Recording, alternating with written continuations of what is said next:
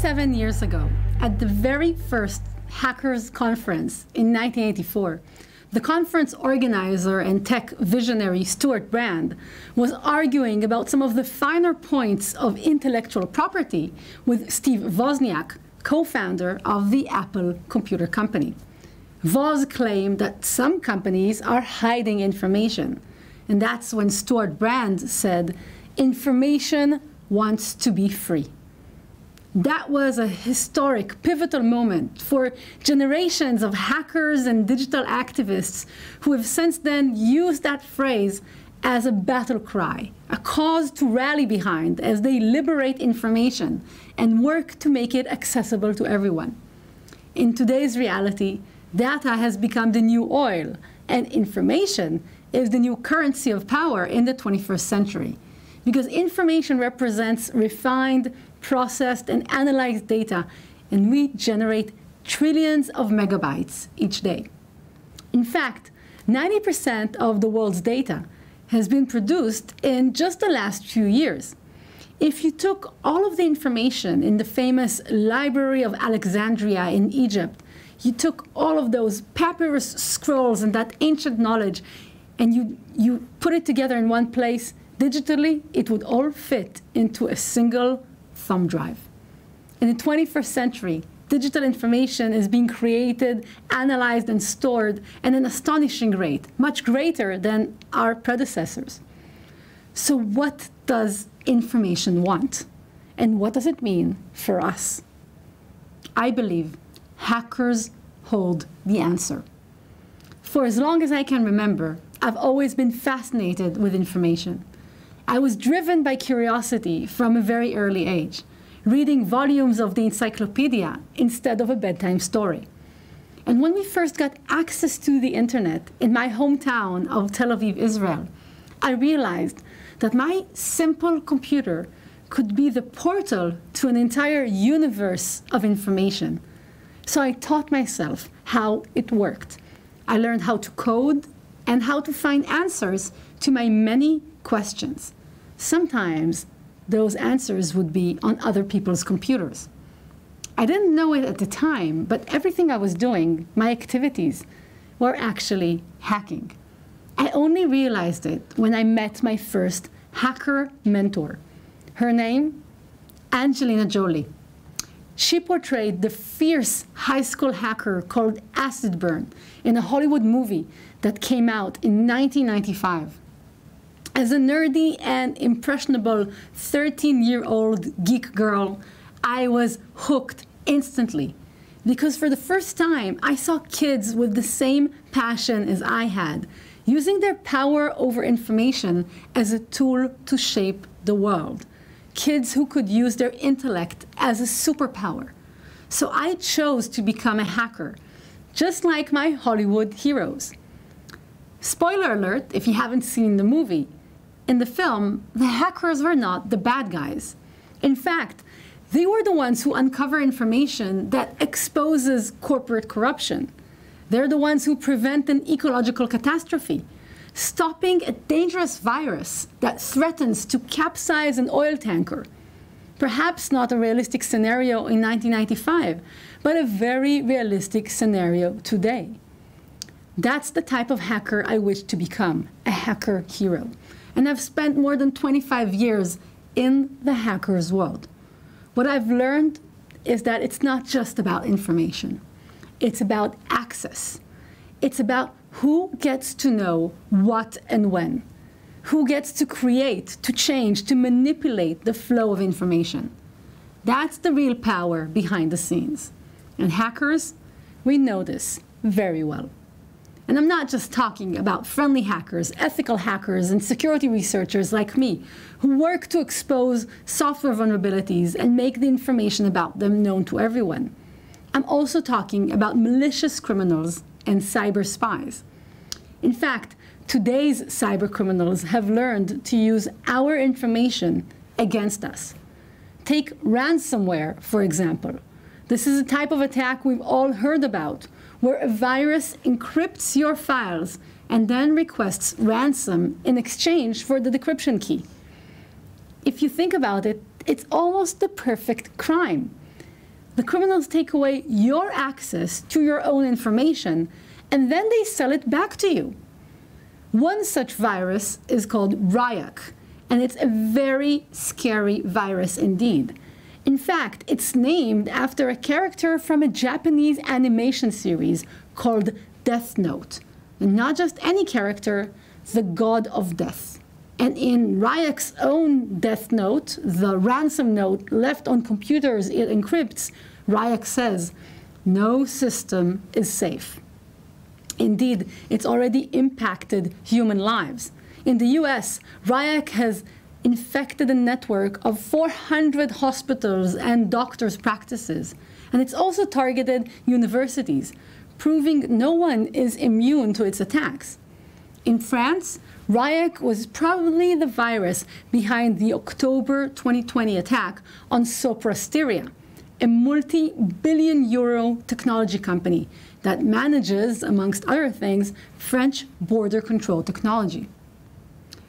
Threats like Ryak's are sophisticated, and they always evolve. And in fact, the cybercriminal groups behind them make money, but they reinvest it in R&D, research and development, innovating and creating new capabilities. In fact, it's estimated that Ryak has made more than $150 million in payments in ransom. And we know this because we can track the cryptocurrency transactions in the blockchain. They are transparent to us, although the criminals are not.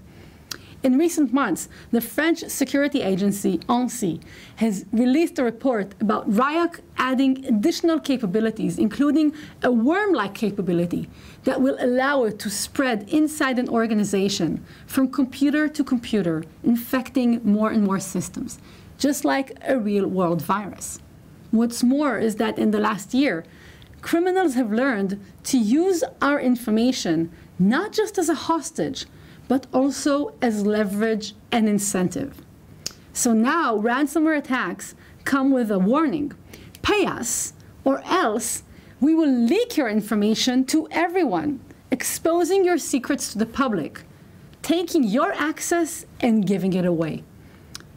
These modern criminals also issue press releases. They set up websites to feature and publicize their leaks. They even have branding and press relations and logos. In fact, this is a tactic pioneered by a criminal group and ransomware brand called Maze, which was one of the first to feature files leaked from their targets.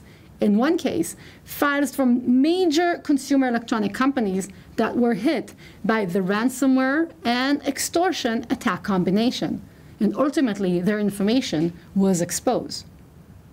In another case of a ransomware attack, we got a rare glimpse into the payment negotiations between the victim and the criminals. As the victims rush to contact the attackers within a 48 hours ultimatum, they're asking for a special price instead of $10 million, the requested ransom. And the criminals are very quick to respond in their support chat. And they explain that $10 million would actually be a normal price for a company of that size, with a not very subtle reminder that if their information is leaked, the lawsuits, the reputational loss, and the damages would be greater than that ransom payment. Ultimately, that victim decided to pay. According to Reuters, the company CWT, Carlson Wagonet Travel, a major travel technology company, paid about $4.5 million in Bitcoin. And I think that there are many other such stories hiding in the shadows. So to me, what these attacks prove is that most organizations and individuals are not prepared for an age of radical transparency where all information is free. In fact, think about your own personal digital data republic at home and in the office. Your files, your devices, your photos, your online services, your chats and SMS messages. With a hand on your heart, are you prepared to share everything with everyone?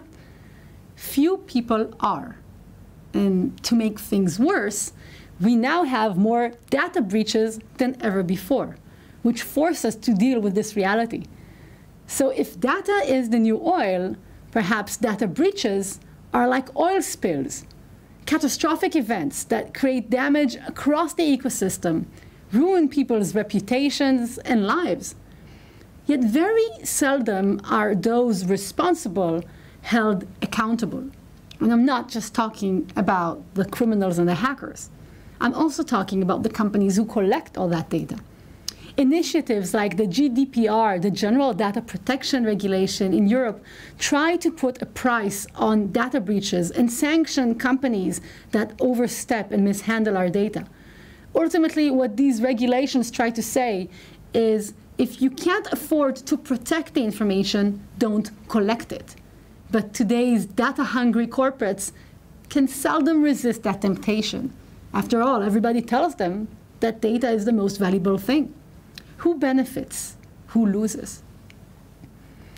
All human beings have three lives: public, private, and secret.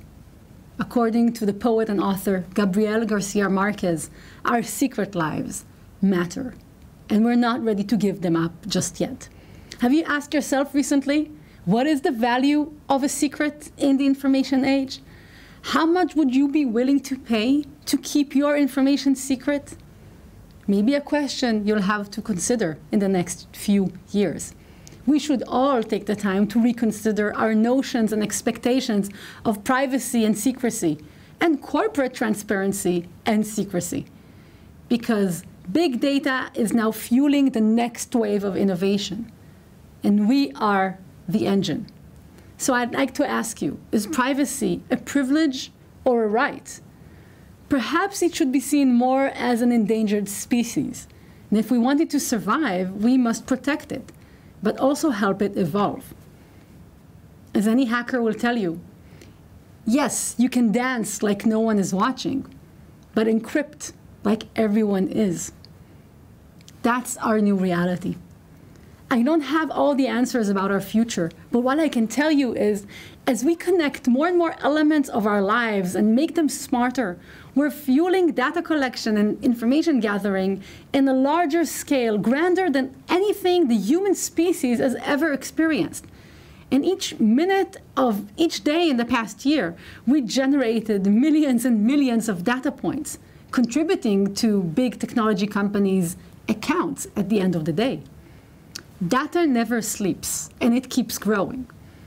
Of course, data is not the same as information. One way to look at it is that data is the diamond in the rough. It still requires mining, refining, processing, and analysis to become valuable. And that's why companies are now worth billions, because they turn that data into valuable information.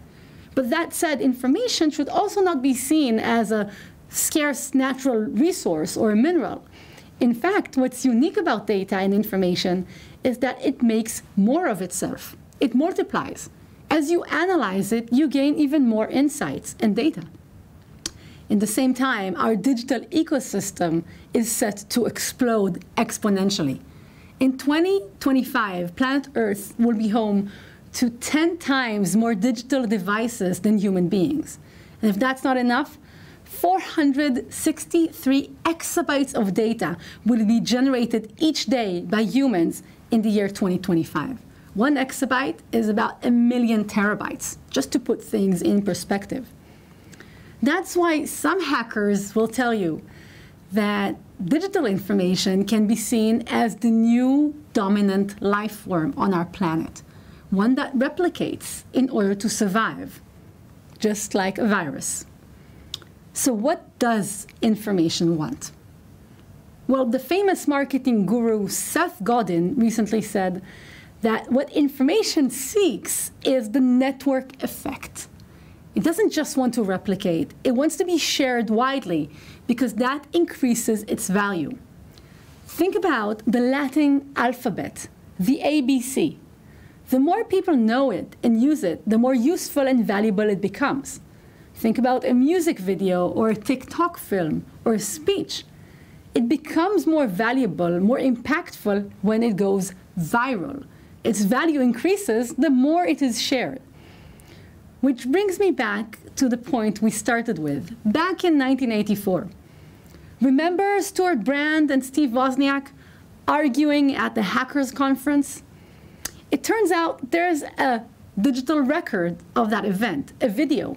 And what Stuart Brand actually said was more nuanced, more complex. He said, on the one hand, information wants to be expensive because it's so valuable. The right information in the right place just changes your life. But on the other hand, information wants to be free because the cost of getting it out is getting lower and lower all the time. So you have these two fighting against each other. To this prediction, Steve Wozniak said, clever and quick as always, information should be free, but your time should not.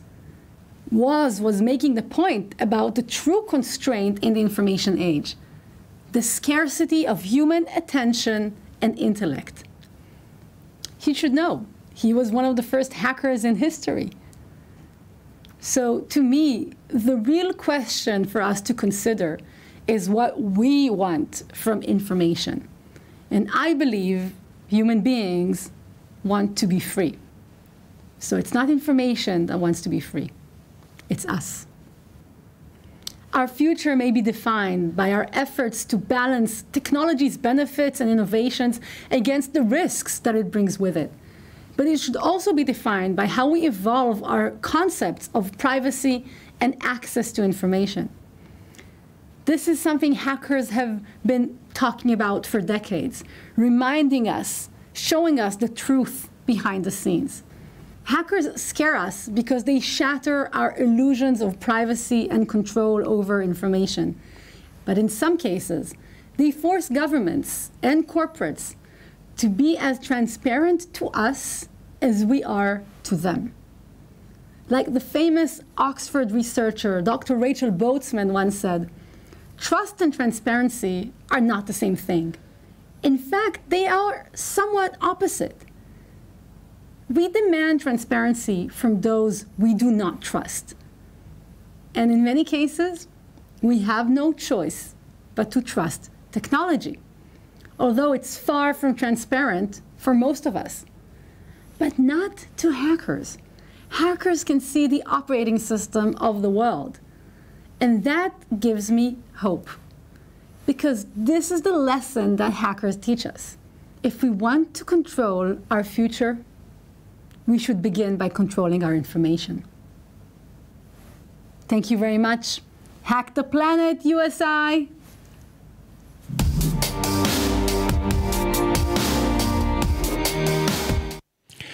Back on stage, here live with Keren Elazari. So it's the strange experience to watch yourself, your own talk, Keren, while you were waiting. Do you still agree with what you have heard? Anything to change? Yes.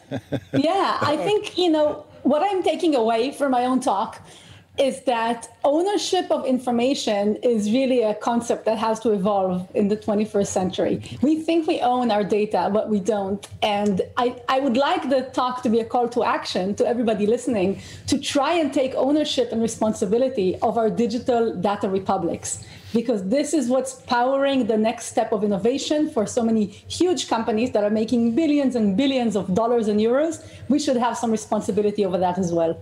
Okay. Got a question here from the audience. So I'm starting with the first one that I see without any curation. You talk about hackers becoming more and more bold and branded and also more and more transparent, even having a chat support. Do we ever see hackers being held legally responsible for their hacks? This is the first question. That's a great question. So I have to say, if I'm honest, in the past few months, law enforcement organizations, including in France, in Europe, and in the United States, have been doing more and more. And they're really trying to stop down, especially with the new epidemic of ransomware. The reason we're seeing so many ransomware cases is because in the past 2 years, it's just become an incredibly successful business model. And for a variety of reasons, some political, some economical, some more complex and technical, it was really difficult to stop a lot of these groups. In the past few months, there is a change. And I can see that the FBI in the United States has set up an anti-ransomware task force. And together with collaborations like Europol and law enforcement agencies around the world, and with the work of many friendly hackers, they are starting to arrest, in some cases, the ransomware operators, the masterminds, and the developers of ransomware software. In fact, if I can mention something that was quite unique, the other day I read that there was an arrest of a 52-year-old woman who was arrested as one of the developers of cybercrime software. So most people think of hackers as men, friendly hackers as well, but you should know that there are hackers of all genders out there. Okay, thank you. Got a question also from Laurent, who says, governmental organizations often use a trigger to know if it's interesting to follow such and such a people, the fact that the information exchange is encrypted. Do you really think that the encrypting the information is the key? If you hide or encrypt information, it means that you have something to hide, so it turns yourself into a target to a criminal public organization. How to deal with encrypt the fact that we encrypt information because people are looking at you since you are encrypting things? That's a great question. So there is a trick here. If more and more of us start using encryption on a daily basis, using encrypted applications like Signal, for example, or using encryption in our communications, it would be more normal. And so we would be not hiding anything. We would just be doing the normal thing. So the more it becomes more widely adopted, the more normalized it is, more people can actually take responsibility and protect the transfer of their own data and information. And I want to add one more thing to that. I'm not claiming that we should encrypt and hide everything that we do online and everything that we have on our devices. But I do think it's time to consider what we really want to keep secret, what we really want to keep private, and to understand that not everything that we do online is secret or private. And if we want it to be private and secret, we have to engage a little bit. We have to put some energy into that. Okay, this is clear. Keren, how do you see the future with all these malevolent hacking organizations? Will we be capable of stopping all this one day? Will it stop one day, or it will never stop? Wow. So this is a question for the prophets and maybe the astrologists out there. What I can tell you is that I've been in the cybersecurity industry for more than half my life, for more than 25 years, and it's always evolving. So every time we come up with a solution, we come up with a new strategy, there's a new type of attack or a new innovation. Hackers are incredible innovators. I don't think that's going to stop. I think that even as we adopt new technologies, there will be new ways to exploit them and take advantage of them. I do hope that we learn from hackers so that we can be more prepared for this future. And I think we need all the friendly hackers that we can get, which is why I'm a big supporter of friendly hacker communities and organizations in Israel and around the world. If you have an interest in this field, yourself, Christian, or your audience, if you want to become a cybersecurity professional, this is not a job that's going to go away. It's a job that's going to stay. Oh, it's a kind of never-ending story. So, now the question, beyond owning your data, what is the future of the concept of ownership of information, which by nature can be copied, shared, and also rediscovered and remade? As such, what is the future of concept as ambivalent as intellectual property from your point of view, Keren? Wow, what a fantastic question. So I would answer that maybe the new boundary is not necessarily the intellectual property that we create, but rather our own identity, and keeping our own identity, because identity is going to become the key for everything that you will be able to access, for managing your information, for sharing information, for posting things online and having those messages verified as coming from you. So this is why I use gadgets like these, for example. These are access authentication tokens that I use to log into some of my more secret or more confidential accounts. And I think in the future, we are all going to have to put a lot more effort into protecting our digital identity, It's not going to be just about passwords. Passwords belong in our past. They are no longer relevant for the 21st century. So this is the next step. The evolution of intellectual property is actually the protection of the self, the identity, our digital identity. Do you think in the near future everyone will have the keys that you presented? Is it already the case in some countries? I hope so. So these are, one of these I got from Google. This one is from Google, and you can see it's a little gadget. It's actually connecting with my computer wirelessly. This one I received from Facebook, and it connects to my computer via USB. But there are a lot of other technologies out there. And at the moment, about 10% of users, for example, on Google, use things like multi-factor authentication or two-step verification, which are some of the complicated sounding names for these basic technologies that allow us to have much more secure access. In the future, I think more people will use devices like this. Maybe they'll use the biometric readers on their phones, like a face ID or thumbprint ID. Our future is definitely going to be reliant on more of these identification technologies, whether it's biometrics or other tools. And I encourage everybody to start using these. This works for adults like you and I, but we know that children are going around the internet and the web. How can you say a 10-year-old child that is going on the internet to share or do not share data on social networks? I don't know if you're yourself a mother, but concerning the youth generation and the children, what kind of policy do we have to implement? Do they still have? Can it be possible that they have keys like those you are presenting? Great question. I think I was very lucky to grow up on the internet when the internet was itself quite young. So I grew up together with the internet. And when I was a 10 or 12-year-old girl on the internet, chatting to people on the other side of the world, they had no idea that they were talking to a young girl from Tel Aviv. I instinctively somehow learned to mask my identity, to create an alter ego online. Nobody told me I should do that. I just learned it myself through hacker chat rooms. So perhaps we need to give our children some basic digital skills on how to protect their identity and how to protect their internet activities. Whether they can use things like this, maybe, but there are other technologies out there that perhaps are more intuitive. And I think definitely with the smartphones that a lot of kids have these days, we can use those smartphones to verify their identity as well. How can we protect children as they browse the internet? It's a really big question. What I can tell you is I'm very grateful that my parents and I think my school teachers gave me a pretty clear moral compass. Even if they didn't know what was really happening on the internet because it was as new to them as it was new to me, they gave me some core beliefs and ideologies for myself that I followed. And I hope that's what has kept me safe so far. Okay. Back on encryption, because I have a question related to it. What are your views on the quantum computers being able to decrypt RSA encryption? How will that affect our privacy and lives?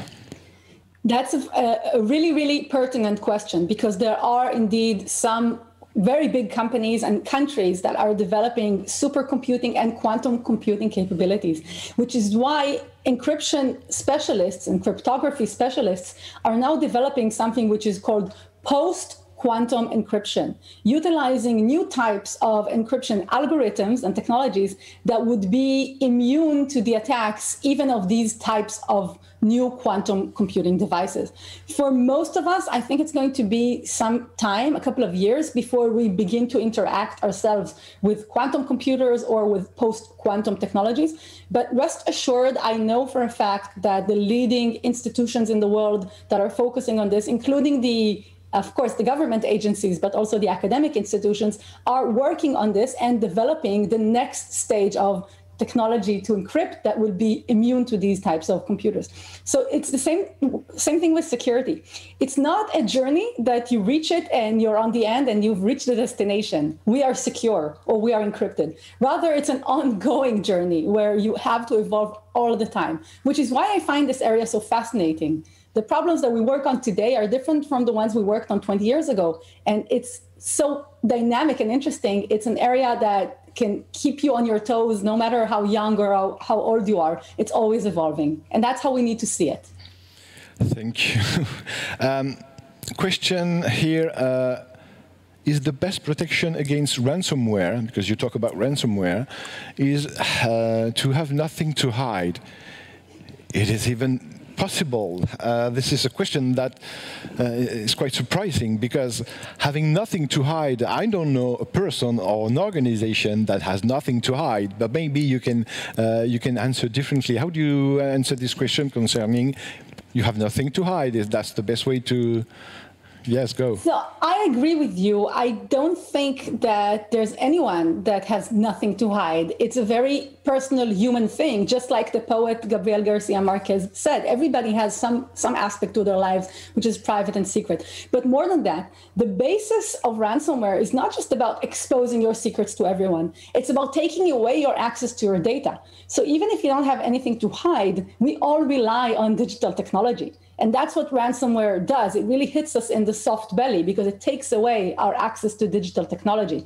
So the best solution or the best prevention against ransomware, first and foremost, I think it's in strategy, in realizing where are my digital assets, what are my technologies that I rely on, where is all my information, and how am I prepared for when something takes it away? Do I have a backup? What happens if my information is leaked? Am I prepared to respond? Am I prepared to take responsibility for my information that's leaked? It really is a mindset solution, not a preventative solution. On the more technical front, to prevent ransomware from infecting you, there's a few things that you can do. And the first thing here, again, is in the mindset, is have more common sense. Don't click on any link. Don't download any application. Don't share your password. Don't recycle your password, because these are the three main ways that ransomware gets into an organization. Either a phishing email or maybe a recycled password that's been leaked and the attacker gets in using that password, or they trick somebody into running an application inside the network. These are the three major ways that you can stop ransomware, by being more vigilant, so building your own immune system against these types of attacks. You're certainly aware of the fact that we have in Europe something called GDPR. It's not really related to security, but more privacy. But how do you see this kind of answer to data privacy, the general data privacy here in Europe? Do you think it's a good idea, or it's an old stake, it's too late, it's not enough, it goes into the right direction, or it's or the wrong direction? What is your point of view from this GDPR implementation in Europe?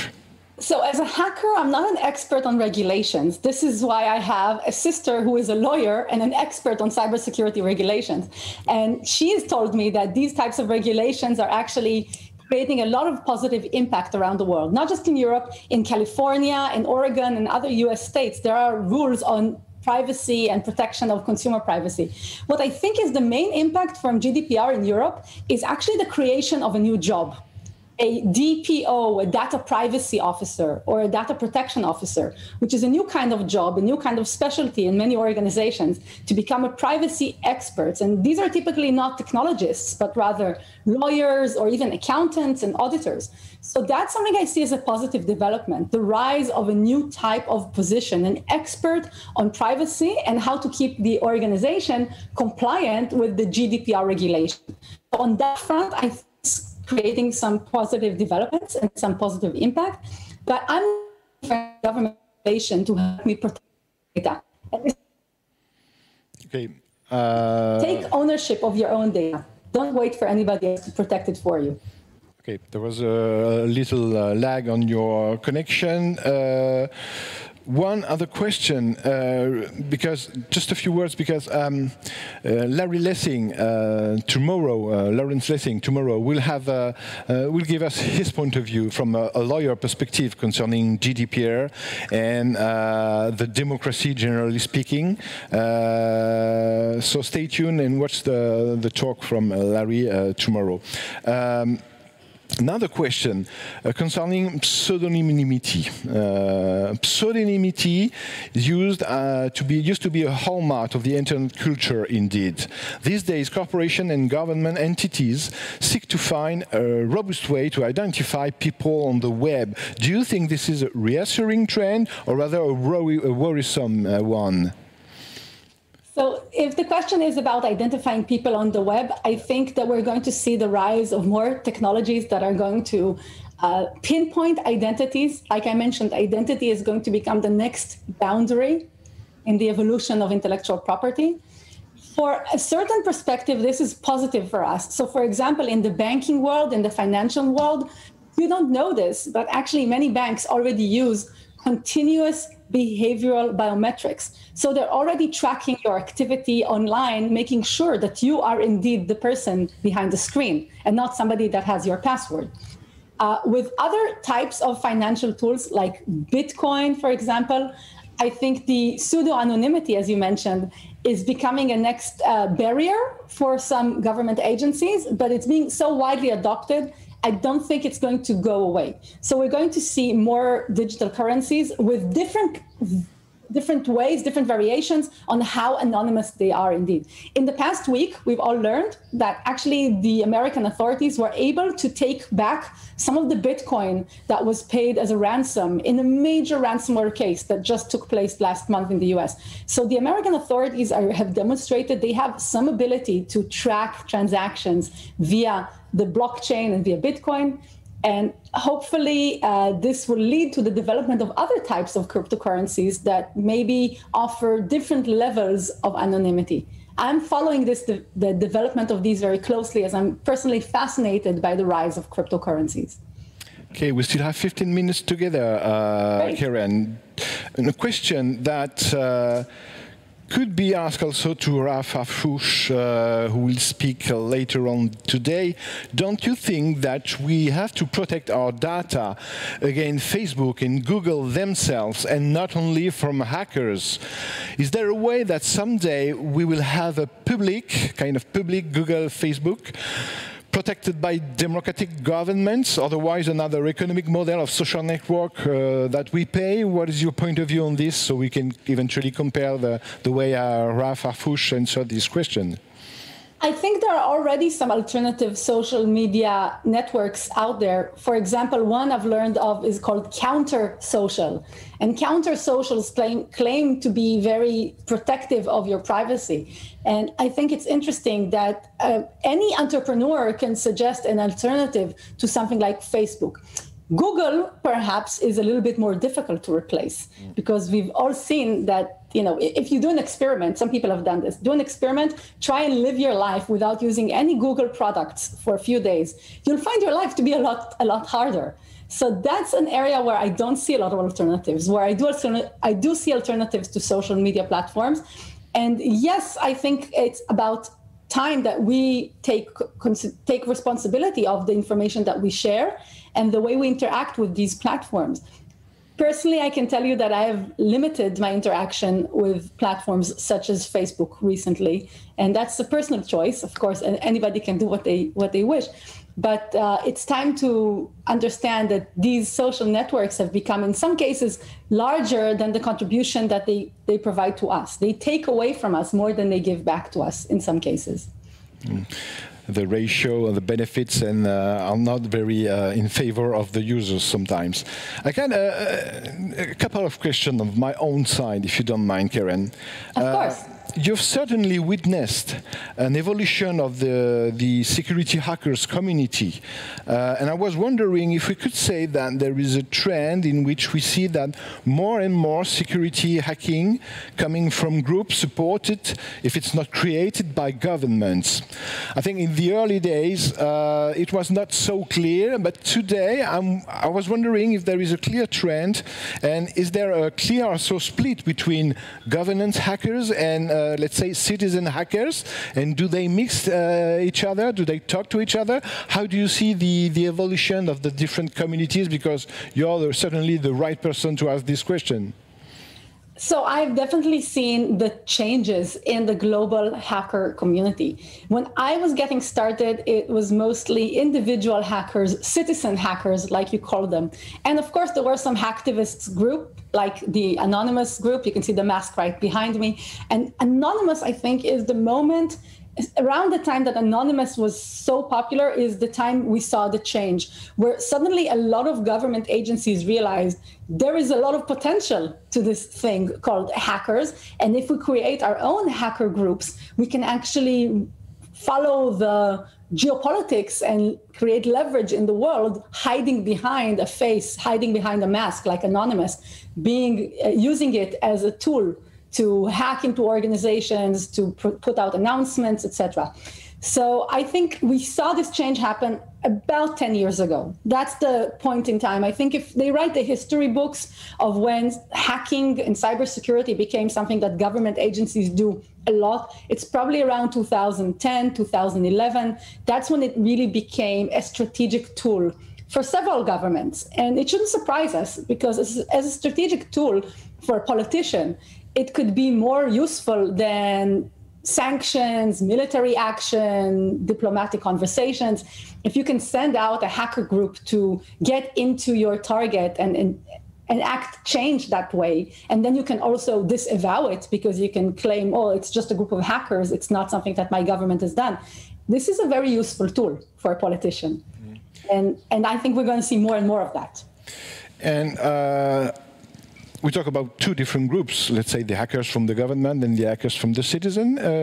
Will you see the emergence of a third that could be the corporations hackers? Because when you mentioned Google or Facebook, they might have the power and the willingness to organize a kind of security hacking activities group. Is it just science fiction, or could it be possible?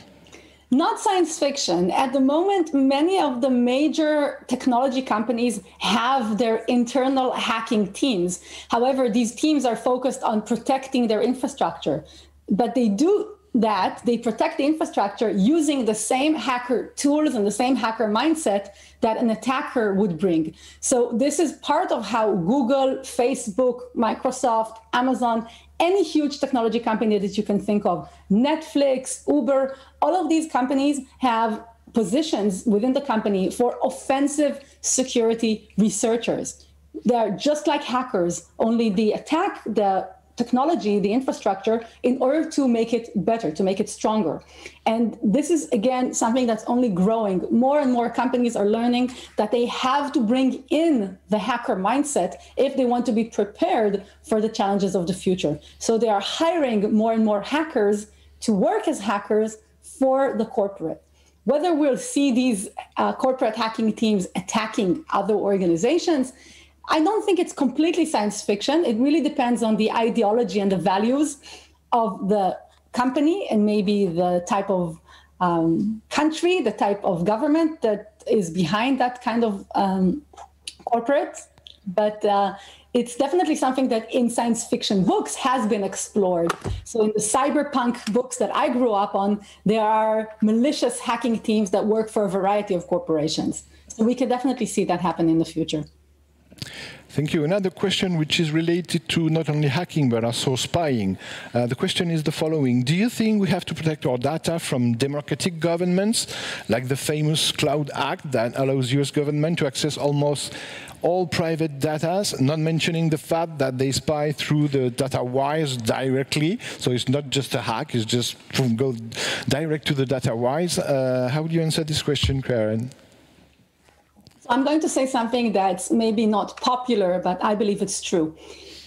It's going to be very hard for somebody to hide something from the US government because of the way the internet is set up and because of the fact that most of the major technology companies, most of the major cloud companies are based in the US. That actually provides the American authorities with incredible access to information, whether it's via wiretapping or with warrants. They can legally request access to information from a lot of these technology providers.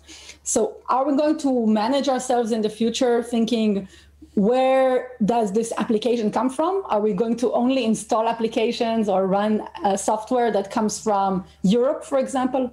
I don't think that we're going to see that kind of segregation in order to protect ourselves. That said, if the American government is after you, it's very, very hard to hide. It's very hard to hide from them. And cyber criminals have discovered this. In the past few weeks, the FBI has announced that the FBI actually created an encrypted application that they marketed to criminals. And a lot of criminals around the world were using this so-called encrypted application that the FBI was actually behind. Yeah. Now, this is something that they announced. What else are they doing that they're not announcing? Yes, effectively, we've seen this on the news recently in Australia. Another question regarding cryptocurrencies. I'm reading the question. In my own echo chamber, there is a consensus that cryptocurrencies and the lack of regulation about them are the primary factor enabling the current ransomware epidemic, or rather pandemic. What is your opinion on the matter? I have heard it said that cryptocurrencies have been the killer app for ransomware, or maybe it's the other way around. Ransomware is the killer app for cryptocurrencies. I don't agree. So I think ransomware has been around since way before cryptocurrencies were popular. There are other ways for criminals to exact transactions. And in fact, as we just saw the past 2 weeks, the American authorities were able to use the blockchain transaction to track down the money and to actually seize some of the Bitcoin that was paid. So it's not necessarily going to stay as the best way for criminals to extract payment. And I want to remind everybody that criminals still love cash money, right? You still see a lot of criminal transactions around the world that take place in paper money, which is a lot less traceable than cryptocurrency. So I do think that I understand why a lot of people are making the connection between Bitcoin and ransomware. And certainly it has led to the popularity of Bitcoin. I believe a lot of companies are buying Bitcoin because they want to have some cryptocurrency in case they have to pay a criminal. Yeah. But that doesn't mean that cryptocurrencies have to be forever doomed or related just to criminal activities. I think they do have a future beyond criminal activities. Strange way to consider cryptocurrency, saying that corporations are having cryptocurrencies to pay ransomware. I think that's one of the reasons that the cost of some coins have gone up. You know, if you look at coins like Bitcoin, but also if you look at coins like Monero. So Monero, the sign of it is XMR, if I'm not mistaken. That's a currency not a lot of people heard of. And then some ransom payments were required in Monero. So some companies started buying more Monero, and slowly it became more valuable over time because there was some more demand for it. So for a specific cryptocurrency, perhaps the question is correct, that for a specific cryptocurrency, ransomware makes it more popular, makes it more acceptable. But generally, I think cryptocurrencies have a much greater potential, and they're not just for criminal activities. Okay, a practical question.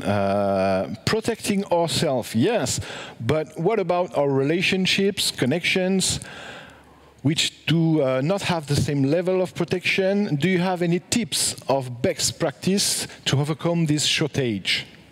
Fantastic question. So in the same way that you have to take responsibility for your own digital republic, in a way, I would like to recommend that you try and become the chief security officer or the friendly hacker for your friends and your family. Tell them about signing up for multi-factor authentication or two-step verification. Tell them about not recycling their password. Encourage them to have the basic cyber hygiene.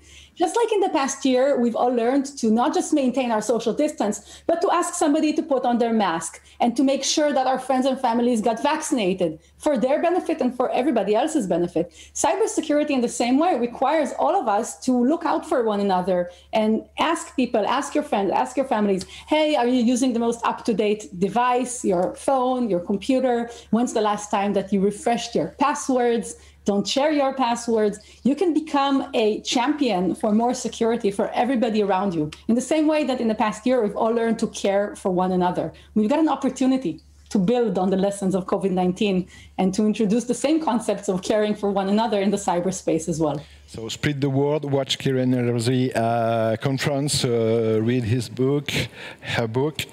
Inspired by our question, what does technology want? I have a question for you. What does security hackers want? I mean, except money. Are some of them hacking for climate change, for example? Is there a connection between Greta Thunberg and the hackers communities? Do you see things emerging concerning the motivations of the hackers communities? So I think that the motivation for a lot of hackers is curiosity. Certainly for me, it's about curiosity, is what can I do? How far can I get? How can I access information? But specifically to your question, yes, I do think that there are some groups out there that will try to use hacking capabilities in context with other ideologies like global warming and climate change, or maybe even vegetarianism. So the past week, there was 2 weeks ago, there was a major ransomware attack on one of the world's largest manufacturers and producers of meat, a Brazilian company called JBS. And it's interesting to question whether the attackers just went after that target because they believed that they could get a lot of payment from them, or maybe they think that the mass production of meat in factories and in such an industrial scale is something that goes against their ideology. In the past, we also saw an attack on an aluminum factory, Norsk Hydro. It's actually a major aluminum provider, one of the biggest in the world. And one analyst has estimated that the attack was actually a counter to the environmental practices of that company that was allegedly polluting rivers in Brazil. So I don't know if that's true or not. I can tell you that there are some analysis to that point. Some people are bringing it up as a hypothesis. I don't have any proof to back it up, but I do think it's interesting to say that some hacktivist groups still have other ideologies, and it's not just about money. Okay. Thank you very much, Keren. We are going to close this session. It was a real pleasure to have you. Your kindness, your professionalism, all the clear and important information that you gave us and the analysis. It was a real pleasure to have you. Thank you very much. Have a nice day in Tel Aviv and hope to see you sooner in Paris for all the audience here. Thank you very much. Thank you very much, Keren. Merci à tout le monde, and everybody is welcome to come to Tel Aviv. Life is back on track here in Tel Aviv. If you want to come by July 22, we are hosting B-Sides Tel Aviv, Israel's largest friendly hacker community conference. It's free, it's international, it's here in Tel Aviv. You're welcome to join me here in the sun. Wishing everybody the best. Thank you so much for having me. It's in next month. Thank you very much, Keren, and we go back right now.